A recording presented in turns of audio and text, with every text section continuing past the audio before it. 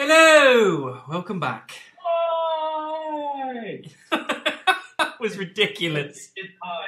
I hope they can pick me up there. Yeah, I think they probably can.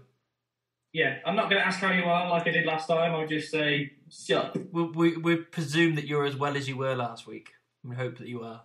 Yeah, my fingers crossed. Yeah, with everything that's going on. Yeah. But, So, we're back again for another lockdown. Lockdown podcast. I mean, I probably should advertise, I suppose. I think we're still on track to do the Money in the Bank review. Yeah, we'll still do the podcast for that. So, yeah, that's to come. I think that's in 2 weeks. Yeah, it's not this Sunday, it's next Sunday. Yeah, so we'll have this, another one of these, and then you can expect a bit of the norm. Yeah. Speaking of... God knows what Money in the Bank's going to be like. Yeah, I mean, speaking of Money in the Bank, that's kind of where I've themed my questions for this week. Oh, that makes sense. And, well, it's a good segue for you to get you started off with the first question. So I'm going to go first this time. Yeah, let's dive right in. Let's do it. Right, let's do it. Let's get on with it. Oh, yeah, beforehand, SoundCloud, Stitcher, all that kind of stuff, all the social medias, that's where we are. You know this by now. Mm-hmm. So anyway, question one. Yeah. What do you think about this year's Money in the Bank gimmick? That sigh kind of says it all. I really don't know. Right, are we going? I don't know if to even reference the trees that are around the ring. I mean, this is ridiculous, isn't it?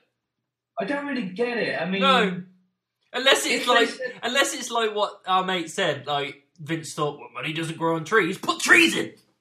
Yeah, unless they might have some like inside joke that we don't know about. I don't know, but unless even if it's something to do with we got a cover because I think it's actually on the roof of the tower. Yeah, which is different. They got to climb from the bottom, from the ground floor up to the top. Yeah, climb the corporate ladder. But even if the trees were we'll put the trees there because of certain lighting issues or advertisement in the back or other buildings, fine. But why trees? Block it with something else. Yeah. Put like a massive wall up with like posters and lights and shit. I doubt in $1 million company you can go, we can't afford a wall, but we can afford trees. Fake trees at that. But apart from the trees, I'm kind of going in... On one side, I'm going in with the whole, we thought the Boneyard match and the Firefly Funhouse might be a crock of shit. Yeah. Because it just sounded like, because of the fuck-up of Mania, building to Mania, it's like they're clutching at straws here. Which they still might be doing now, or they might be going, let's try and ride the success of the Boneyard and Firefly Funhouse match with a different gimmick, but it's risky. I mean, the concept of Money in the Bank itself, I think, would have worked the regular way in an empty arena anyway. Maybe not as exciting because of no crowd. But, yeah, I don't think anyone was clamouring for anything more in that match, especially fighting up a tower. Or, a building, whatever. So, I don't know. I'm having an open mind, but it's becoming very old school WCW, and anyone who watched WCW at the end knows how shit it was. Mm. So, that's the vibe I'm getting. Yeah, I mean, I don't know how you feel. I mean, I put up a tweet a while ago saying, how in bad taste it was given all the releases just before it. Let's get all the people we haven't fired and get them to literally climb to the top of my building to get a push. You know what I mean? It just seemed a bit, you know what I mean? But again, it has the potential to be like Mania, something we're just not looking forward to, but then ends up being a lot of fun because it's absolutely ridiculous. So again, I'm in the same boat as you. Is I'm going in with an open mind, but on the fence at the same time. Yeah, I mean, on one side, it could be as pathetic as they're literally running up a flight of stairs, pushing and pulling each other back like little kids. And you're like, well, this is the clusterfuck I thought it was going to be. Or, you could see people being thrown through windows and smashed through tables. Do you know what I'm picturing? I'm picturing that old school advert.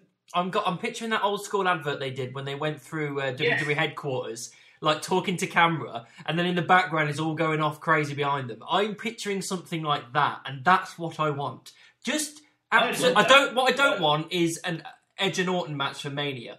It was good, but it was far too long of them just running through hallways. I don't want that. I just want balls to the walls crazy stuff, and it just makes me laugh my ass off, and I've come away entertained. That's what I want. I'd love, in a way, for them to take a page out of AEW's book. Of like, there was a segment a few months back where I think the Inner Circle were having a fight with the Bucks backstage, and they slammed someone through a door, and Orange Cassidy's just standing there. It was hilarious. Yeah, why not? And I thought you could do little things like that, of like, why is R-Truth over here? I mean, even though I'm not a big fan of the gimmick itself, you could have a 24/7 title match in the Money in the Bank match. Yeah. You know, it could, you know, it opens up a few doors, but it's still risky. Yeah. I'm going in open-minded. Yeah, that's the best. Is it me? Yes, first question for me. Yeah. We spoke on the last podcast about people taking risks and if they should take more now that there's other options out there like AEW and stuff. Yeah. But then there's, within the WWE, there's that brass ring situation. Vince wants someone to reach for the brass ring all the time.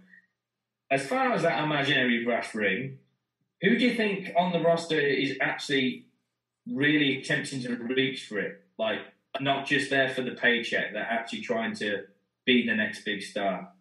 Ooh, that's a good one. Nah. Being the next big... Who's actually what? So it's like they're literally just like drinking all the Kool-Aid they can to get to that point, maybe. Just, you can see the effort that they're putting in to try and go, I'm not just here to wrestle and go home. I want to go places. Like, maybe it's something you don't really notice every week, but now that I've said the question, you might go, well, actually, let's have a look at what these guys are doing. Kevin Owens. Still Kev. It's Kev, yeah. I mean, you see how upset he gets when it doesn't go the way he wanted to, or when he upsets Vince and pisses him off because it wasn't a good match, or you can see how emotionally invested he is. He just wants to be that next big thing that we all know that he can be. You know what I mean? It's definitely Kevin. Like, he puts so much effort in, no matter what he's doing, no matter what gimmick. Even when he was giving that new Face of America crap that they did for about a month and a half max, where he had his face on the Titantron and that was it, and shaved his beard off and suit and tie. It was shit. But he just went with it and made it work better than it would have worked if someone else did it. Yeah. And just like, I mean, the whole thing with Seth was really, really good. Even though the match wasn't amazing with him and Jericho at Mania a few years back, he's bounced back and done whatever he can. You know, he's done what's right for business, and he's done what his boss has told him what he needs to, like dropping the Universal title to Goldberg and shit like that. He's paid his dues. He's done a lot of stuff. He's had some really great pay-per-views, and now I think he's got a lot more to come. And I think that he, like I say, he's grabbing that brass ring with both hands to try and be that next guy. Yeah, I mean, I know there's a few on the roster that they are now just like, if I get a push, great. If the stars align, if not, whatever. All due respect to him, because I do like him. I think Shinsuke's pretty much gone on record that he's there now for a paycheck. Because it's a job. Yeah, he literally said it's just a holiday for him now. Yeah, well, he loves America. He knows he was a bigger star in New Japan, but he's quite comfortable where he is. Off the top of my head, he may not be connecting with the fans as much as we'd like and as the company would like, but I think I see a lot of effort in Corbin. Yeah, he's trying really hard. He's trying to be the biggest heel in the company, and that's fair play. Yeah, he's there was a lot of controversy when he beat Kurt Angle a couple of years ago at Mania. And I thought it was the right move, but then he got thrown straight in the Universal title picture. I was like, or near enough anyway. That's too soon. Too soon. It needs to be a gradual build-up. And it's not happening as fast as we'd like, but there is some gradual build-up to if he keeps doing what he's doing, gets more over as a heel and whatnot. Eventually, if they throw the championship on him, I won't be as pissed off about it as I would have been like a year or so ago. Yeah, I think like if they hadn't got him to win the Money in the Bank a couple of years ago, that like he did, if he did won the Money in the Bank this time, I would not have been against it. I wasn't against it last time, but they just showered him in shit basically. But if it happened this time and he cashed in and won, I'd be like, big heel heat, and it works perfectly because he loves being a heel. He says the more kids and grandmas he can get swearing and flipping the rod at him, the happier he is. The perfect heel champion, maybe apart from the whole Jinder Mahal fiasco, is to have a champion that is so good at being a heel, you want them to lose it. Yeah. Oh, I think we might have lost you. Oh, hello. Hello. Sorry, we had a little bit of connection problems there. Obviously, there's nothing we can do about that. Yes, so if it's a little bit choppy, we apologise. We do apologise if the reception's a little bit off. So yeah, we've reconnected. So yeah, finish your point. What you were saying about Corbin? Yeah, just basically. Let me think. I've been put off my game here. What was I saying? Oh, but basically, he needs to be that heel. My connection went a bit then as well. He needs to be that heel champion that you like as a heel, but you still want him to lose the championship. Yeah, definitely. And it's a hard thing to do. The last time someone did that, I think, was Triple H. Properly, anyway. Yeah. And the last time someone that was chosen by the company that the fans actually went, yeah, actually, you're right, he's okay, I think was Seth. Because there was speculation for years of like, when the Shield breaks up, who's going to be the one to do it and whatnot. Seth was the one to pull the trigger. Everyone was okay with that. It was like, well, where do we go now? And Seth, he leapt for that brass ring. Yeah, 100%. He made it. So, yeah, it's most of the time the fans want to choose who their next star is, like you discussed in the last podcast with Drew. Yeah. But every now and then, the company will look at someone and go, he's got that it factor, and the fans will levitate to him. And sometimes we do. Yeah, definitely. Yes, okay, your turn before we lose connection again. Yeah, well, you never know, it might happen. Yeah. Right, so question 2 to you is, what is your favourite ever Money in the Bank cash-in? Okay, I'm trying to think of all of them, because there's been must be at least 20 now. It's either going to be... All right. Well, I'm really trying to think of all the winners. We haven't lost connection, guys. It just is a bit of dead air while his brain works. I'm thinking. I've got my thinking cap on. I think the main two, I mean, I've got to say these because they just were awesome. Dolph Ziggler. Yeah. After WrestleMania 29. And the first one, Edge. Because that was good. Yeah. Maybe it's because it was the original. And it'd never been done before. Maybe, yeah. What Edge says is in his interviews, he had the briefcase, had it for almost a year, and they hadn't really discussed, like, how do we do it? Do we just go, do I go to Raw and say I'm cashing it in, or do I say I'm cashing it in this pay-per-view? He was a heel, so it was his idea to go, I should do it when the champions had the shit kicked out of them. And he did. And it was genius. Like I think it was an Elimination Chamber match. Yeah, it was, yeah. Cena was beat to shit. Yeah, it was like, oh, God, Cena's won again. Hey-ho. That's the end of the pay-per-view. Vince is like, raise the cage. And now in hindsight, it's like, you probably would have known what's going on. But because it's Money in the Bank was original, you're like, well, what's happening here? Yeah. As soon as he announced this participant is cashing in his Money in the Bank, like, holy shit, this is genius. And Whether it was the right time for Edge to become champion or not is debatable, but it's still a moment in itself. It was Edge's first World Championship. So you definitely pick Edge then? Sorry? So you pick Edge for definite then? Is your favourite one? Yeah, I think I probably would have... Don't get me wrong, the pop for Dolph, it's one of the loudest pops I've ever heard. But it probably would have been more special if it was his first World Championship. I think he'd been World Champion before, and in a lackluster manner, I think he was awarded the World Championship. So, yeah, I think Edge, because that pretty much skyrocketed Edge to, I'm now a main event player. Yeah, definitely. Yeah. The three that kept bringing to mind for me was Seth, because obviously he cashed in at Mania, and that was just a hell of a moment. Ambrose cashing in, like on the same night, I thought it was just great. But yeah, Ziggler's still number one for me. It's just I knew it was coming. It was blatantly obvious this was going to happen straight after Mania. But Christ, the reaction he got and just the cheering on he got of the fight. And there's even a little moment in the fight where you think Del Rio's going to retain, and then suddenly he gets the zigzag out of nowhere, and it's just like this. It was everything a cash-in should be for me, and I haven't had it beaten yet. Yeah, definitely. I mean, the problem with I'm not purposely leaving out the women's Money in the Bank here. I mean, the first one was Carmella, but a lot of people could see that coming a mile off, so it wasn't really a surprise. And I don't like... the Alexa one was a surprise. What I didn't like is Bayley did the exact same thing the following year. Both of them cashed in on the same night.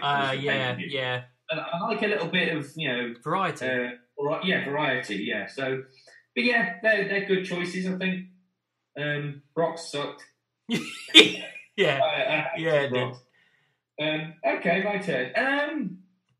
I think we've discussed in the past as well, a few years ago, the quality of the product. Is it Vince's fault or is it the writer's fault? And some information came out that the writers are doing great work. Vince just doesn't. He's not greenlighting. No. As far as the wrestling is, I think they're nailing it. The Performance Center is a great place to train, and I think 95% of the wrestling we see is great. As far as story writing, where do you think they're fucking up? Where do you think the improvement lies? Well, that's actually a really simple answer. Vince needs to die. It's that, and I don't mean that in a harsh way. It's like, I can't wait for him to die. It's not like that. It's a case of we know for a fact that he's never going to go anywhere. He'll die in the chair. You know what I mean? He's just not going to give it up. He's never going to pop up one morning on Raw and go, I'm giving it up, guys. I'm done. I'm pushing it onto Triple H and the writers. They can carry on. He's never going to do that. He's a senile, out of touch, crazy, ridiculous old man with too much money and too little sleep. And he's just never going to give it up. So the only time this is going to change is once he's dead and gone, then the writers will probably have more room to breathe, because I think people like Triple H and that will give them more room to breathe. Clearly that's what's happening on NXT, because it's not just Triple H coming up with the storylines. He's got writers for NXT as well, and he's letting them breathe enough, and that's why it's so good. It's the best thing in WWE. So I think it'll be the same thing on the main roster. Once Vince is gone, Triple H is in charge, the writers will be able to do their job and actually see the rewards of their job, rather than it being changed half an hour before the show goes live. Oh, okay. I agree with NXT. I think NXT knock it out of the park most of the time as far as stories go.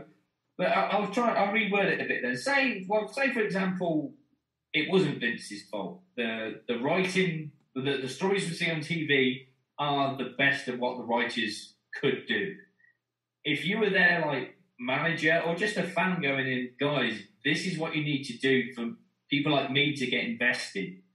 Have you got a different answer, or would you just say, similar to what you said earlier, give the wrestlers a little bit more freedom to make their own lines and go with their own character? Yeah, a little bit? Freedom. Again, I think that they will ultimately get more freedom with that anyway.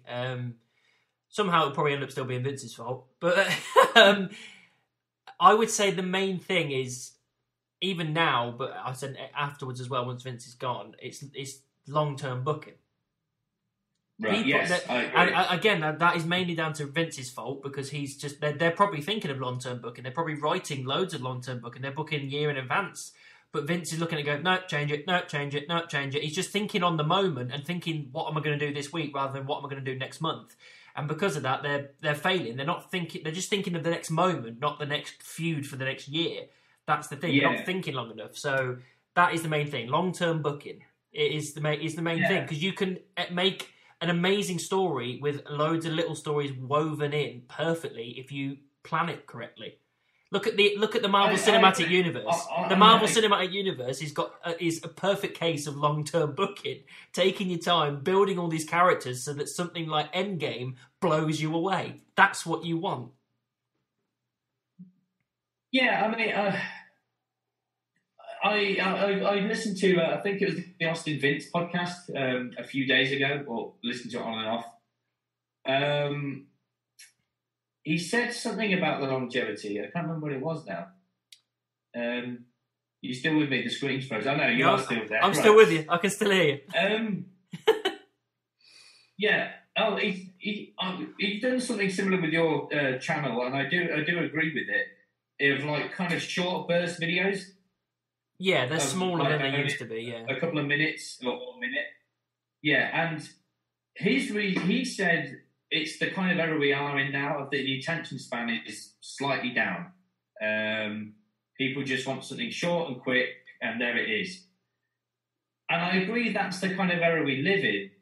But you know, when you look at television series, you don't want here's everything we got in the first episode. It wasn't that great. You want build-up. Yeah. And that's the thing, it is a television show. Sometimes you need to know when to execute. Yeah. I agree, before it gets too boring. But, yeah. Yeah, that's basically, yeah.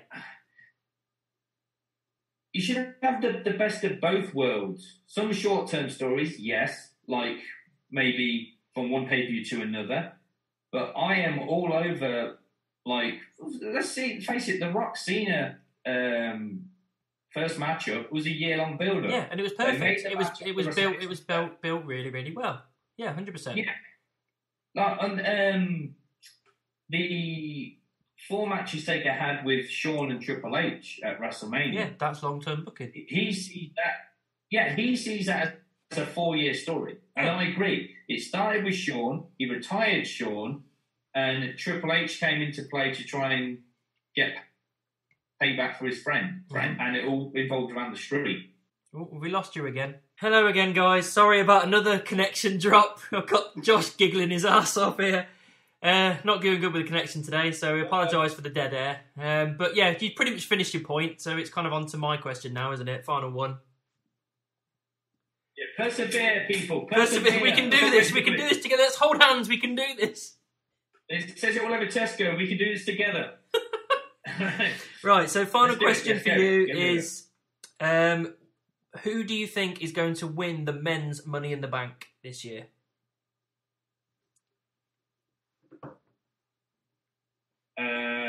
That's just like a long pause. A really long pause, and then you talked. Just...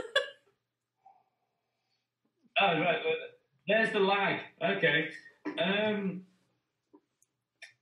Okay, so who's in it?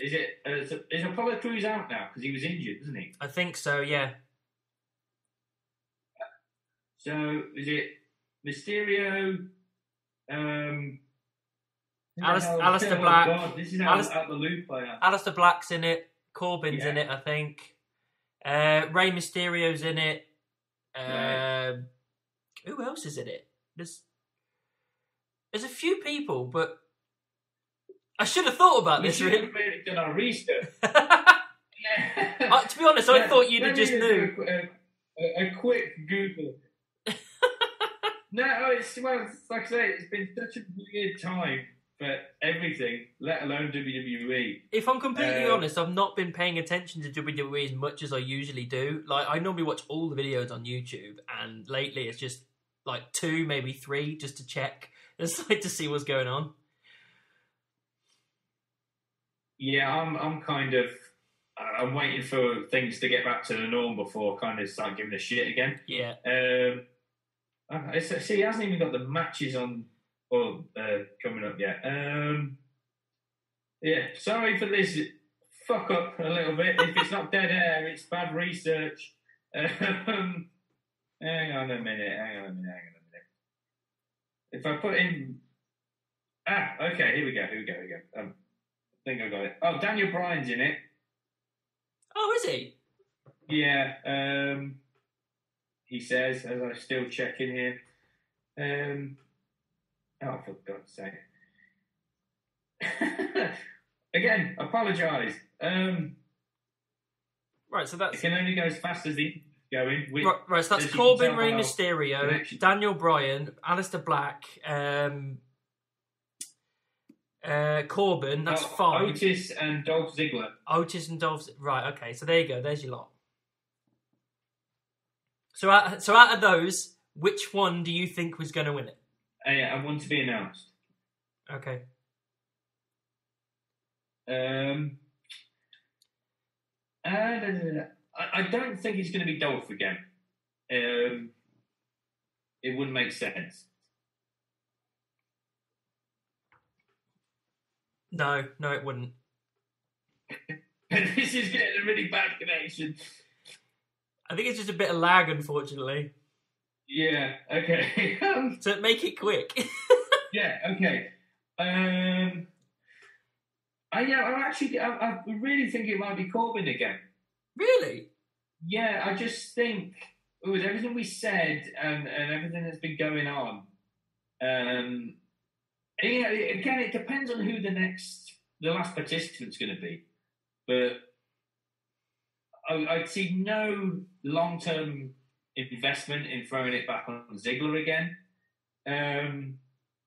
Aleister Black, I'd love, but to be honest, I don't think he needs it.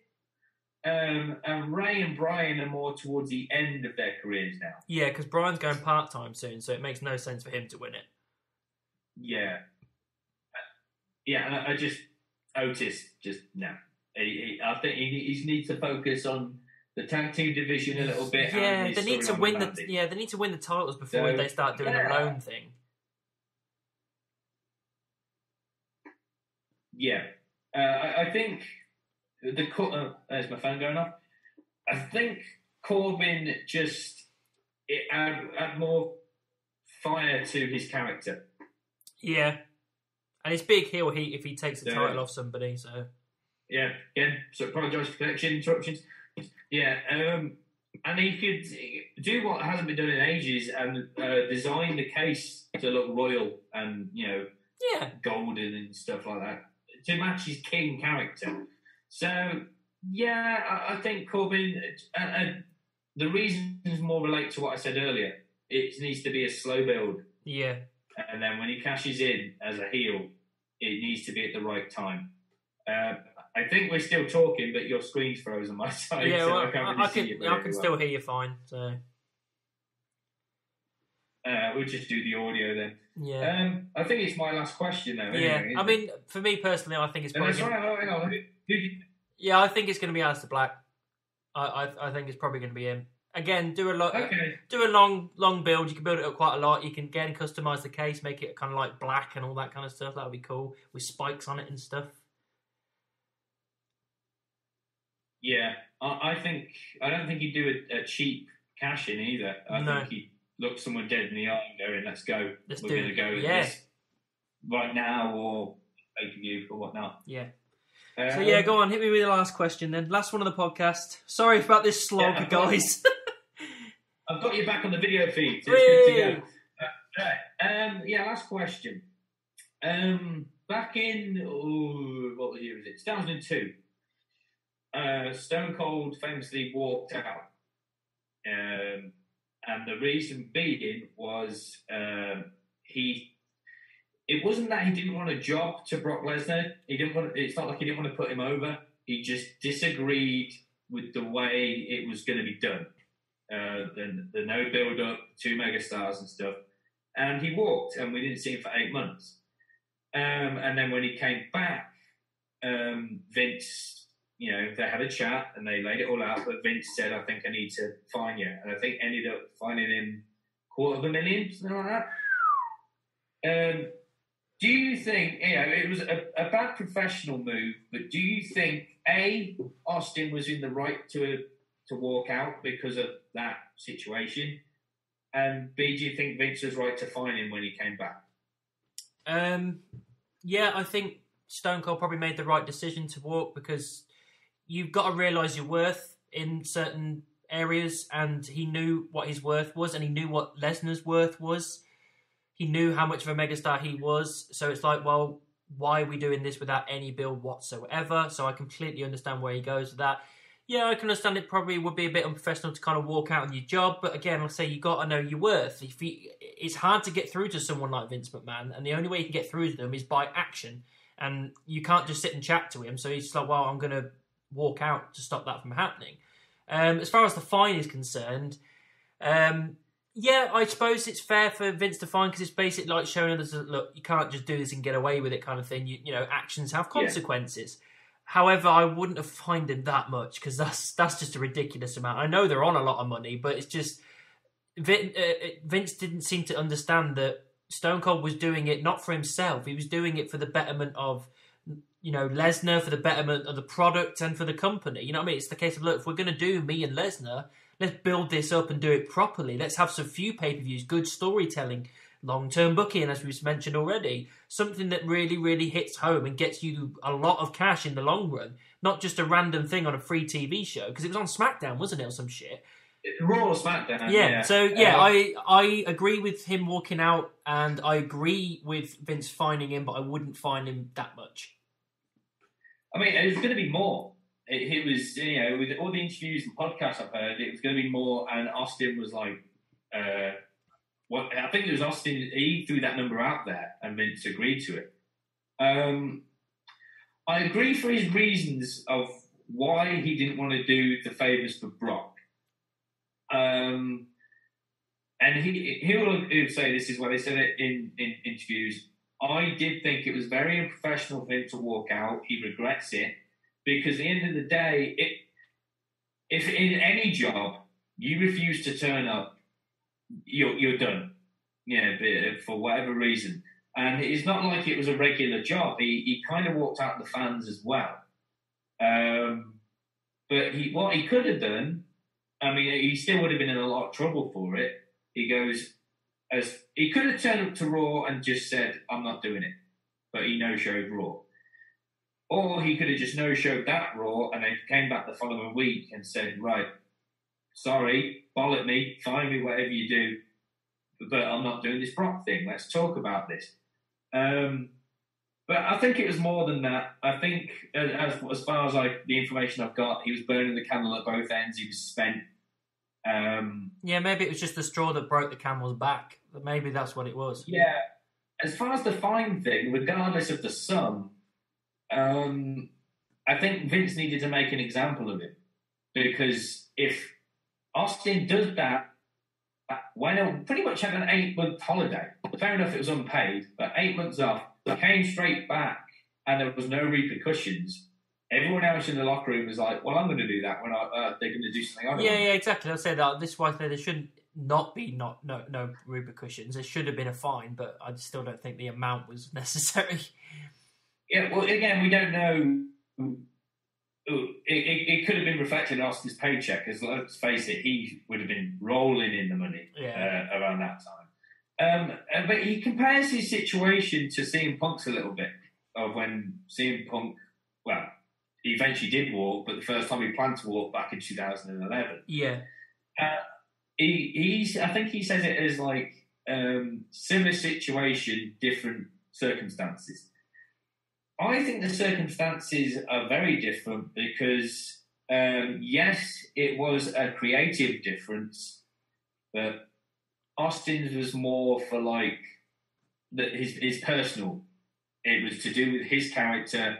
And yes, it was partially to do with what's best for the business, but it was like, yeah, I'm Stone Cold Steve Austin. This should be a pay-per-view match, like you said. Yeah. Fox was more, he was frustrated with what was going on with him, but he was frustrated with the company as a whole. And this wasn't about money. I mean, eventually, like I say, Austin came back, he got fined, and it kind of ended in something to do with money. Punk walked, and I don't think... I mean, if Punk agreed to go back, and they had a conversation, and at the last minute, Vince said, well, you did walk out on us, I think you needed a slap on the wrist, I'm going to fine you. Punk's going to go time to fucking... Yeah, well, yeah, because he doesn't care about money. Because at the end of the day, Austin kind of wanted to go back eventually.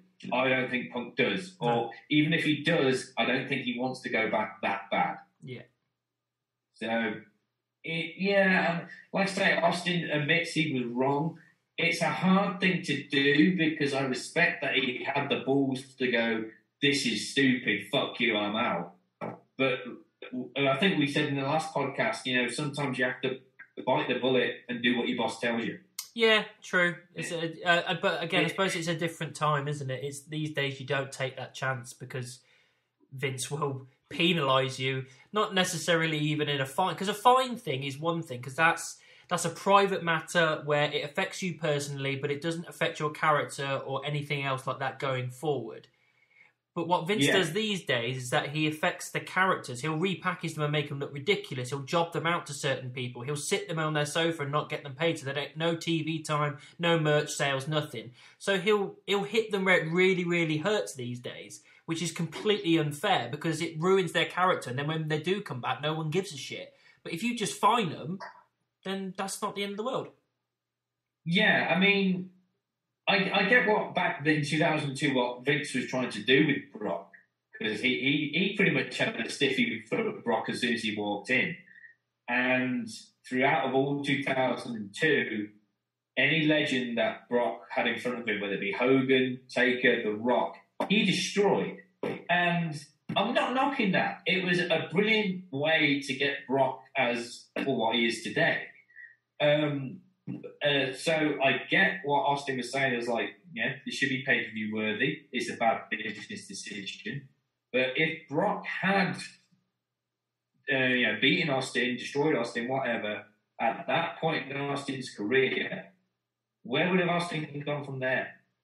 Yeah, I just don't see how he would have recovered with character.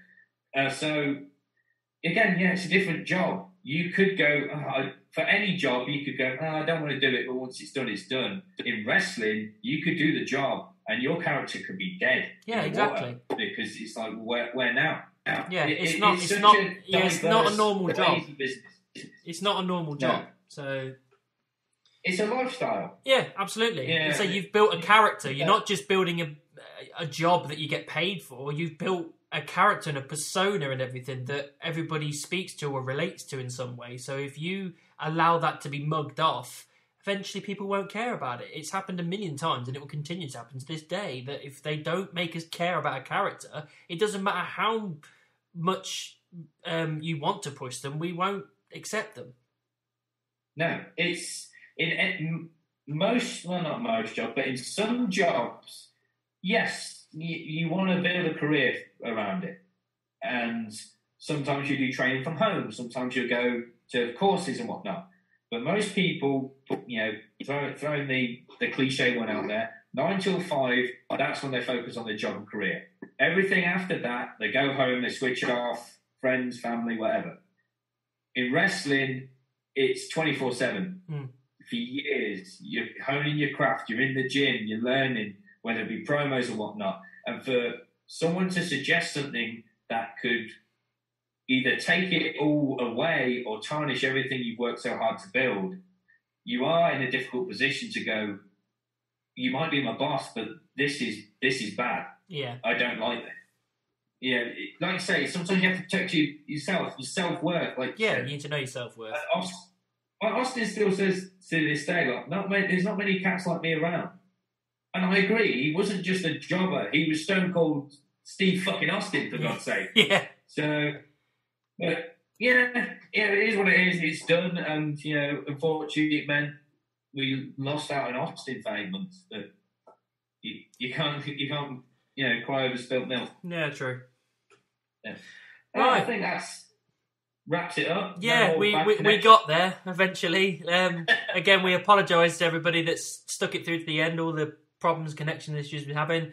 This is life, unfortunately. There's nothing we can really do about it, so we appreciate it if you stayed on to the end. We'll be back next week. By next week. Yeah. Same, well, either Thursday or Wednesday, I'm guessing. Yeah, we'll just, whenever. I think most times we'll put it, it's near the end of the week, it'll pop up. For the listeners, it's once a week. So, yeah, it'll be some point next week. Yeah. Yeah, followed swiftly by the review for Money in the Bank. Yes, which will probably end up being laughable or amazing. It's one or the other. Or both. It could be both. It's going to be interesting nonetheless. So maybe not for our listeners, because they might not like us. But there you go. Right, so, like, subscribe, and we'll be back in a week.